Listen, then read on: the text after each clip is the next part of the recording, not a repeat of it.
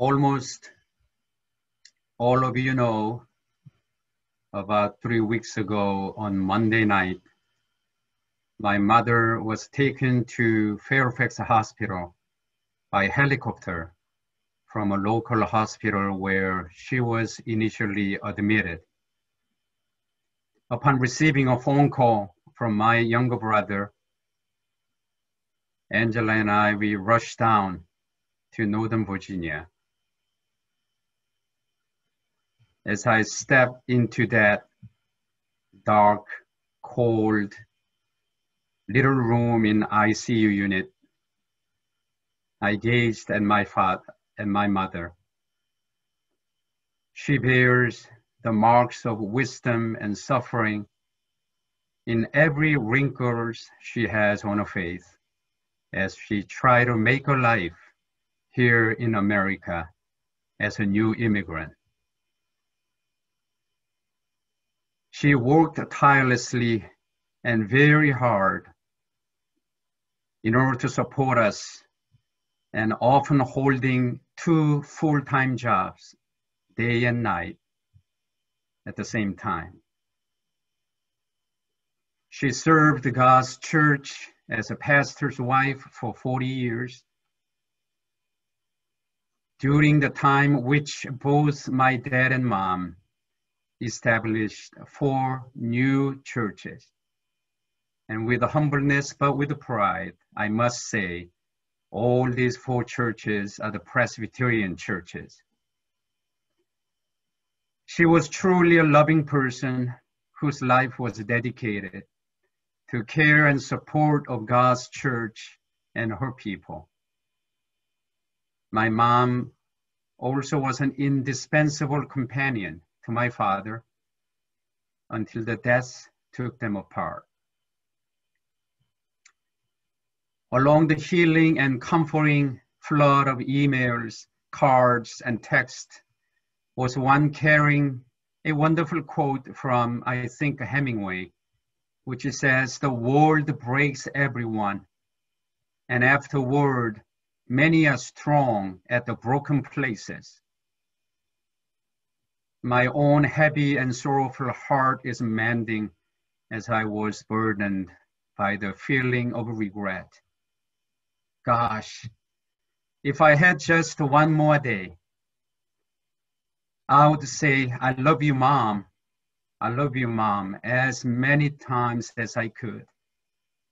I wish I had just a little more time to listen to her stories, but this time, fully 100% engaged. These days, I develop a strange habit of waking up in the middle of the night and strolling through the pictures of my mom. As I recall memories of her, I cry and smile in silence. I pray that God's eternal love embrace her in peace as she enters into eternal home to be with God, and of course, to be with my dad. In and through it all, one thing I learned is that love not only begets love, it transmits strength in times of difficulties. You know, when a person is passed, there are many things can be said. And there is at least one thing that should not be said, and that is, maybe it is the will of God. Do you really think it was the will of God that my best friend in college and also my college roommate, Kapju, on that night that he couldn't find a room in a hotel and that he was pushed to drive another hour and a half on the dark highway in Montana? He was too tired to stay awake, and at the blink of an eye, crashed into a truck coming from the opposite direction. Do you think it was the will of God that the Jacob Blake stood in the middle of argument and got shot from behind 7 times while having his children to witness this horrendous incident? Do you honestly think it was the will of God that a college student who didn't fix up his loud windshield wipers and that he was driving in such a heavy storm? And do you think it is the will of God that there are no street lights along that stretch of road, and no guardrail separating the road where he was finally last seen? For some reason, nothing so infuriates me at the incapacity of seemingly intelligent people to get it through their head that the God doesn't go around this world with his fingers on the triggers, his fist around the knives, his hands on the steering wheels. God is dead set against all unnatural and tragic death. And Christ spent an inordinate amount of time delivering people from paralysis, insanity, leprosy, and muteness, which is not to say that there are no nature-caused deaths. Death can be untimely and slow and pain-ridden, which for that reason raised unanswerable questions. The one thing that should not be said when someone dies is, it is the will of God. Why? Why? Because never do we know, not even a devoted theologian with a PhD degree in theology and biblical studies know enough to say that. My own consolation lies in the knowing that it was not the will of God that my mom had a massive stroke, that when the waves of her consciousness faded away over the horizon of time, slowly moving, and God's heart was the first of all our hearts to break.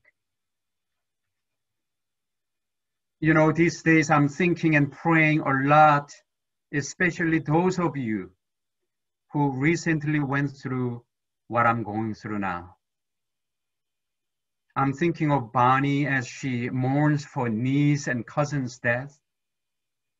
I'm thinking and praying for Mary Freiberg, for her dear brother's death. Thinking of Diane Kunzler for her loving stepfathers when she said goodbye. I'm thinking about Elizabeth and her family for dear Catherine's departure. I'm also thinking and praying about Cliff Stiebeck for grieving for the absence of Betsy Pellin, a longtime companion. And I'm thinking of Carol Gorham, who finally have to say goodbye to Henry after the long years of taking care of him. And I'm thinking and praying for Kathy and Jeff Milston as they had to be a parade of farewell to their loving parents. And I'm also thinking of Carol Watson Musiolo for sending off her beloved extended family members. I'm thinking about Doug Henshin, who had to say goodbye to his brother-in-law as he faithfully stood by to support his sister throughout his battle with cancer. I'm thinking about Mary Lou and Missy, who still misses very much and keep the loving memory of their mother, Paul.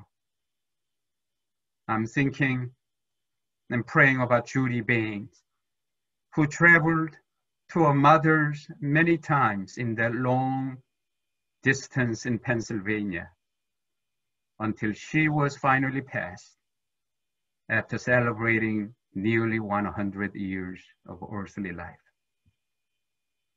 I may have skipped some name, but please, I ask of your kind understanding. Friends, if we are not perfectly united in Christ's love, we find unity in the common experience of death and sorrow in one or another way. If we dare to be more honest, you and I are united in our sins, intentionally, unintentionally, we commit during our earthly life. I mentioned earlier the healing flood of letters and cards and emails and text messages. Some of the very comforting, but easily the worst came from fellow pastors.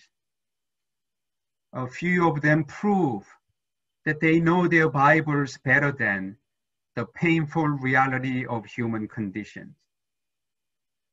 I know all of the right biblical passages too, including the blessed are those who mourn, and my faith is no house of cards. These passages are true, and I know them in my heart. But the point is this: while the words of the Bible are so true, the grief renders them unreal and often deeper than one can ever fathom. The reality of grief is the absence of God. My God, why have you forsaken me? The reality of grief is the solitude of pain, the feeling that your heart is in pieces, your mind is in blank, that there is not a joy the world can give, like that it takes away. That's why immediately after such hearing upon sad news and tragic news, people must come to your rescue. People who only want to hold your hand. Not to quote anybody or even say anything. People who simply bring food and flowers, the basics of the beauty and life. People who sign cards simply, your broken-hearted sister. I've heard some of my fellow pastors, not many, and none of our congregation members, thank God, were using the comforting words of scriptures for self-protection, to pretty up the situations whose bleakness they simply couldn't face. But you know, like our God, the Holy Scripture is not around for anybody's protection. The Holy Sacred Scripture is for everyone's unending, loving support at times of difficulties. And that's what many of you understood, I think, so beautifully. In your thoughtful messages, you gave me what God gives all of us. Minimum protections, but maximum support. After the death of his wife, C.S. Lewis wrote, "They say the coward dies many times, so does the beloved. Didn't the eagle find a fresh liver to tear up the skin and eat it in Prometheus every time when it flies over the tip of the mountain and dined? I'm learning that when parents die, as did my father about 15 years ago, and my mom this past Wednesday, they take with them a large portion of the past. But you know what? Even more challenging is when children die, as I have intimately experienced. being with our brother Don Tripp when he had to say goodbye to Edward Tripp. They take away the future as well. That is what makes the valley of the shadow of death seem so incredibly dark and unending. But in no human circumstances, when we encounter the death of a loved one, we experience deep pain. Because in life, we love our mother so dearly. In death, we love her still. In our hearts, our mothers hold a place no one else will ever be able to replace.